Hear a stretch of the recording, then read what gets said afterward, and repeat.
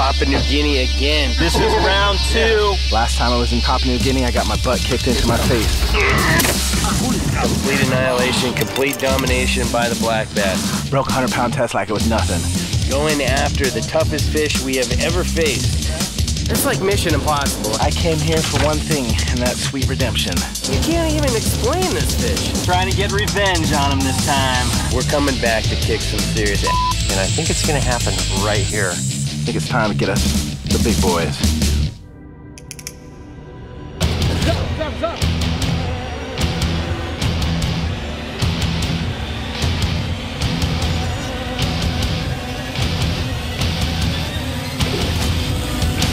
If there's a reason for me to live, this is the moment. Four-wheel drive, mud, chainsaws, shotguns, fishing. I'm ready to rock.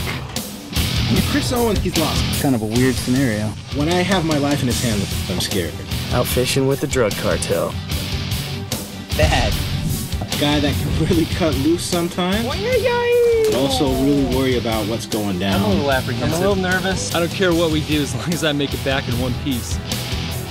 Brian, he's a researching machine, okay? He's got all the latest GPS, satellite, map, technology. Yeah, that guy is jerry-rigged so much stuff. We're not gonna pretend to be pro bass fishermen. We actually really don't know what we're doing half the time, but we're doing it anyway. That's what we're here to do. We're here to explore and to try to find these bass. Go. That's what I'm talking about.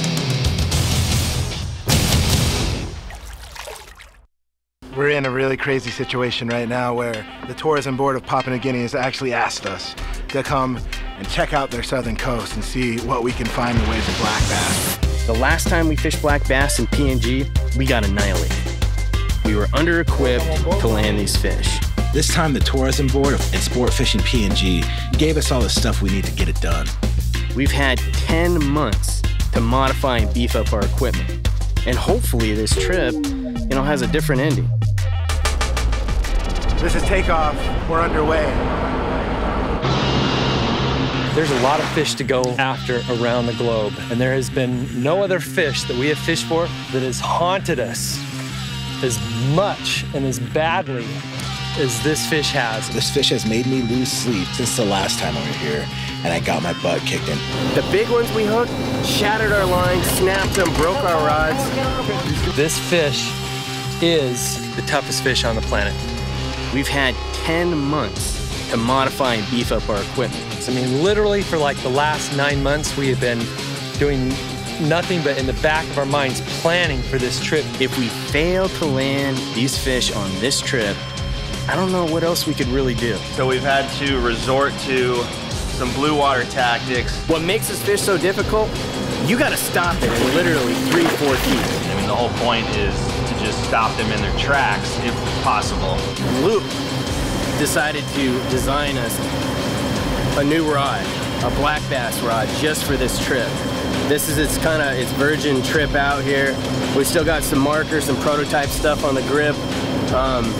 But I don't think we're gonna be able to break this thing, and I don't think a black bass is too. We had a call with Tim Rajeff at Airflow before the trip, and he gave us an idea to try and make our own fly lines. We keep on snapping lines. We had to resort to this new method.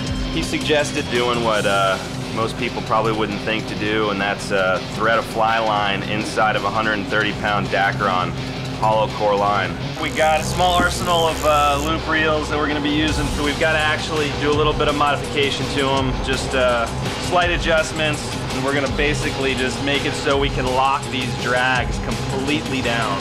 When you're done with it, you end up with a pretty strong outfit. I mean, there's not much out there I think that's going to probably be able to break this. First impressions of it are unbelievable. So right about now, we're gonna test this line out and just pull on it, really. Yeah, you see this little thing that looks like a donut, Chris? If I fall over, you're supposed to throw it to me. You're relying on the donut to save your life if you're a kid. This is a 130-pound hollow core braid with a fly line inside of it. Test number 1.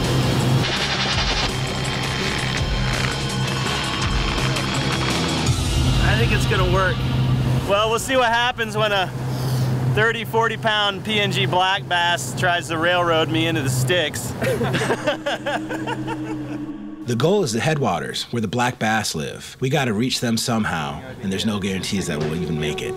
We just got word that there's a cyclone headed our direction. So there's a hurricane sweeping up from the southeast.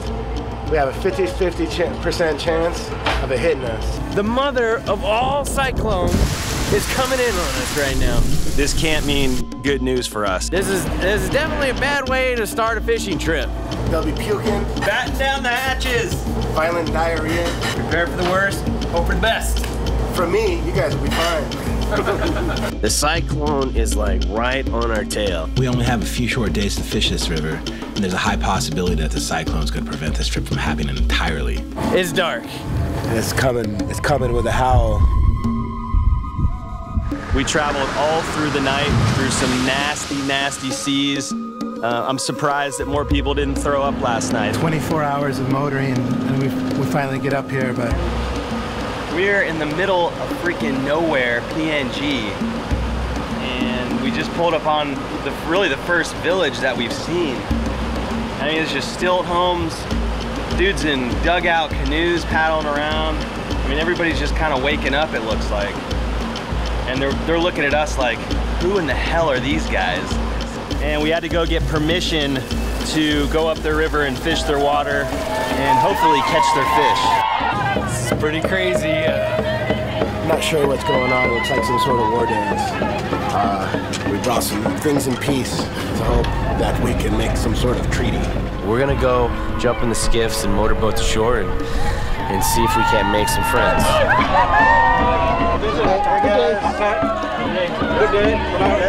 I have no idea what the village is going to say, and we need to get permission to even head up this way. Nice to meet you guys. This is something we haven't quite experienced. Are they going to say no? This is one of the coolest things I think I've ever seen in my entire life. This is wild. I don't even know what's going on. I have no idea. Did I just get married? As you can see, the crowd around the place, we are so happy to be with you people. In fact, entertaining you people with our cultural things. And we are so thankful that you have given us such a supply of the school. Number of population. Very thankful to be here. For us to be able to come up here and do what we're doing and go fish their waters, we have to get the approval from the heads of the village. So we just got that, and we're stoked. We're going to be able to go up these rivers and fish pretty much wherever we want to. There's a river right there. We have traveled the whole southern coast of Papua New Guinea and came into this giant river system, and it's just getting smaller. Usually we cruise up these rivers in a little boat, but this is not a boat. This is a ship. How many feet is this thing? It's ridiculous. I don't know how far we're gonna be able to get this boat up this river, but yeah, it's just crazy. I mean, we're in this, pretty tight river.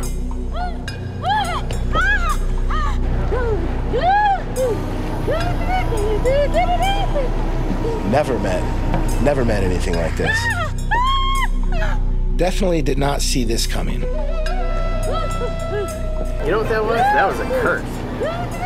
Well, apparently Chris seems to think that was a curse that just got placed on us. I think it was a greeting. I think it was her basically saying, welcome, you guys are going to slay. I don't know. It's not looking too good. I mean, we're stuck. We're completely grounded. It's time to drop the boats and head into the headwaters. Yeah. This is the day, man. First day on the water since we've been here. We are deep in the Papua New Guinea coastline right now. We've got the rods, we've got the system, we've got everything. Hopefully it all holds together when we hook one of these fish. This is my chance to prove my love to my sport. The real work is about to start. We're gonna make our way up past the village camp up here. Probably another 2 or 3 more bends and we'll get in the boats and get some fly lines in the water. Like all rivers in Papua New Guinea, you got to get permission from the village to go up here. And you also have to have a member of the village to guide you up here. So that's what we're doing right now. We're stopping by the village and we're picking up one of the local villagers, and he's going to join us for the day. He's going to help paddle, and he's going to just basically hang out with us. Yeah, we got a little bit of a situation. we gotta take these village guys on the boat, right? And we picked this guy up, and he just jumped out of our boat. He just cut down a banana tree. Hacked down a banana tree and brought in 600 bananas. I mean, that's like a cardinal rule. Come on, I mean, we all fish, we've all heard the stories. We know what's up with that. If you have bananas on the boat, your boat's gonna sink, or everybody's gonna die, or something bad's gonna happen, or you're gonna have zero luck. We're screwed. That's something that you want to not put on your boat unless you want your boat to sink, or unless you want not to catch any fish, which is exactly what I'm doing right now. This is quite possibly the worst thing that has ever or could ever happen. Like, did you ever see that Brady Bunch episode where Marsha got that little tiki totem in Hawaii and made everybody sick for the rest of the trip? They had like spiders and everything crawling around in all of their luggage, and they totally ruined their vacation. That's the equivalent of a banana in the boat, brother. I don't know about this whole curses and banana thing. Could it possibly be that everybody just sucks and we have no idea what we're doing? It felt so real. I think the plan is that we're gonna go up this river, and then there's a side channel that's got tannic, that's got black water in it. Crossing fingers, big time, that river's got some clarity in it. Well, this is the furthest up the river that we've been so far, and the water clarity is starting to look really, really good. Look at the size of that stick bug right there. It fell out of the tree. We thought it was a branch, and then it started moving. Wow, look at that thing. Dude, you can't be that big and delicious in the jungle without some kind of poisonous or stinger, right? Here, it's got wings. Oh, it's got Here, what container are you gonna put this in? Here, Chris, keep it. Don't break his legs, don't break his legs. Oh my gosh. Jay, we just caught a dinosaur today. That's the biggest bug I've ever seen. Hands down, right? Without a doubt, yeah, without a doubt. We need to start tying this kind of fly. This is mind-blowing. I mean, this river doesn't even have a name. First of all, the locals call it Bat River, and for obvious reasons. Fruit bats! Gigantic fruit bats! That is freaking crazy! Oh my God! It's just raining guano. This is crazy. I mean, I'm not kidding you. We've probably seen 100,000 bats cruising up. All of them like this big. I have the biggest dream ever is to get a colony of fruit bats, train them to do my bidding. Go collect me all of the virgins.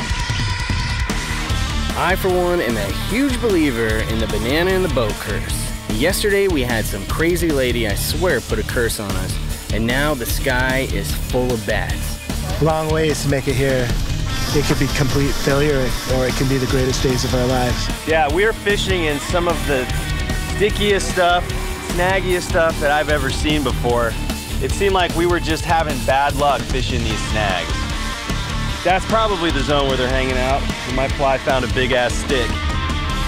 Like all bass, they like structure, and they live in some of the nastiest structure on the river, and that's what we've been fishing. Biggest logs usually mean the biggest fish.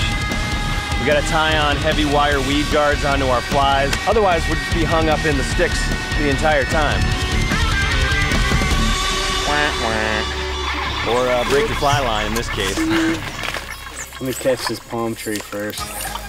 We've been in some difficult fishing situations before, but this is a whole new level. But every time I set foot into a jungle, it tries to kill me.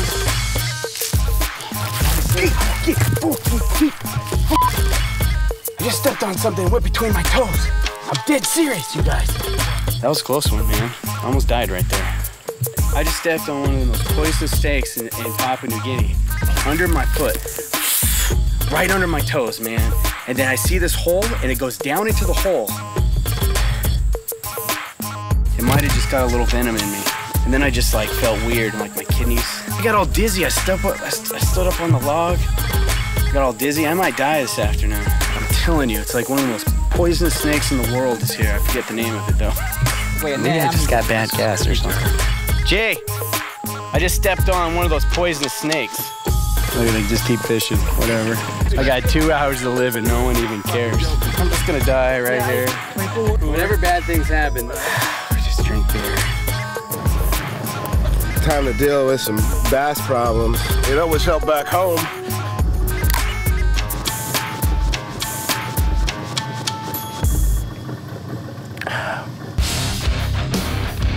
pretty clear that the curse is in full effect, but we have to keep pushing on until we can actually break it. Archerfish? This fish spits water in a bug on a stick, knocks it over.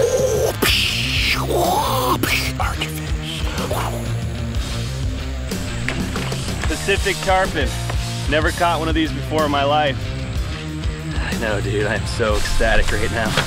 Tarpon on Papua New Guinea. What a different animal. Bigger eye, but everything exactly the same, except the tarpon back in the US would eat these tarpon as bait. Catfish! Are you serious? Yeah, that's cool. We caught some crazy catfish. Get after it, fellas. Come on, buddy. Barra, baby. Oh, he's nice. First Barra and PNG. Man, I am pumped. Starting to lace him up. Got him. About broke my wrist. Okay, pull him out. Yeah! Yeah! Whoa. Gotta get us off the sticks. He's wrapped. He wrapped. No, you don't. No, you don't. Okay. Damn it! Yeah! Oh! Yeah! Dude, it was coming right across the top of that little tiny branch. Came right up from underneath there and inhaled it. 100-pound test like it weighed no thing. No way, dude. Like it was nothing. That was redemption fish right there. I think we're cursed. Yeah, I don't know. Could be those bananas. Busted.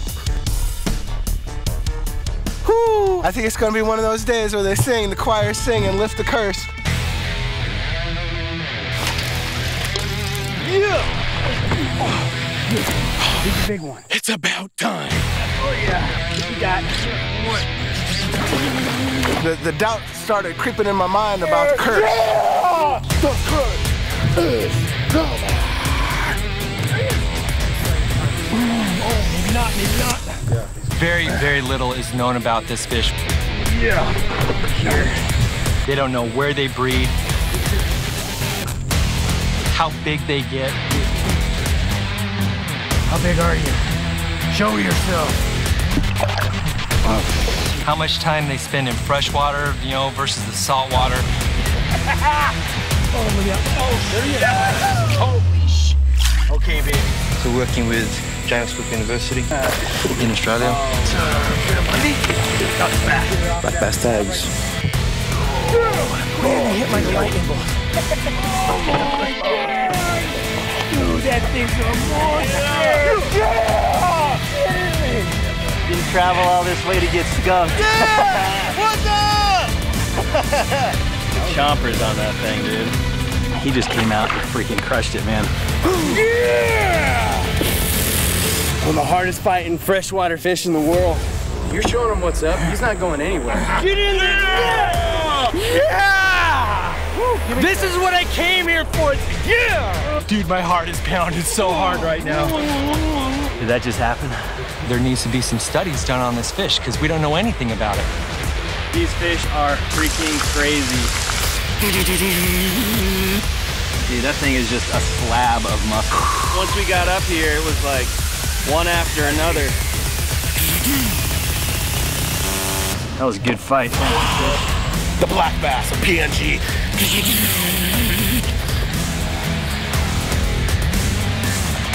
How cool is it that we're down here, the opportunity not only to catch these fish, but to also kind of contribute to the scientific study of these fish.